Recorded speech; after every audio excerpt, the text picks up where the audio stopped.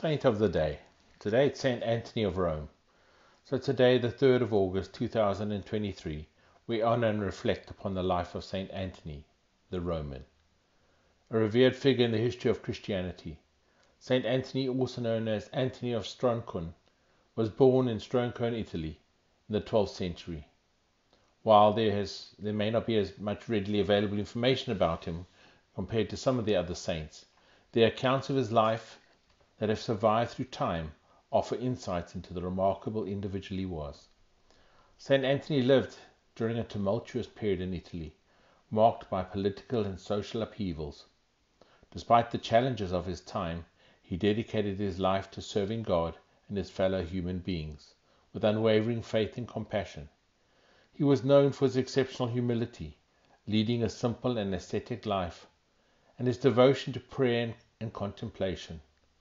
One of the aspects that set Saint Anthony apart was his commitment to caring for the sick and the destitute.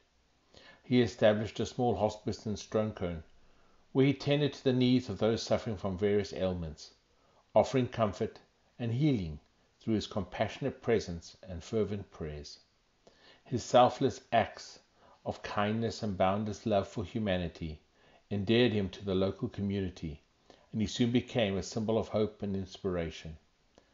St. Anthony's genuine concern for the marginalized and forgotten members of society extended beyond the walls of his hospice.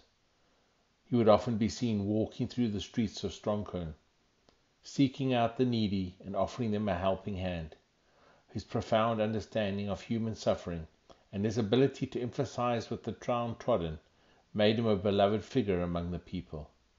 The remarkable miracles attributed to St. Anthony's intercession further elevated his reputation as a holy man.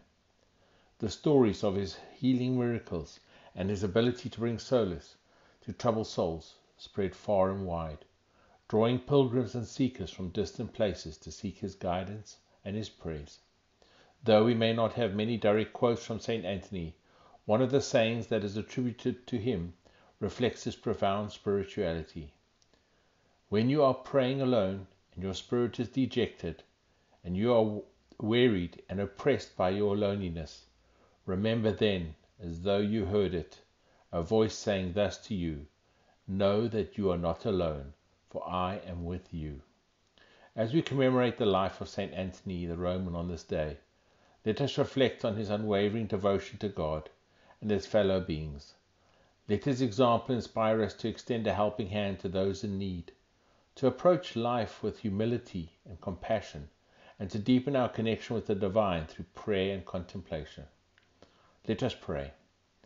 Dear Heavenly Father, we thank you for the life of St. Anthony the Roman, who showed us the path of selfless love and devotion.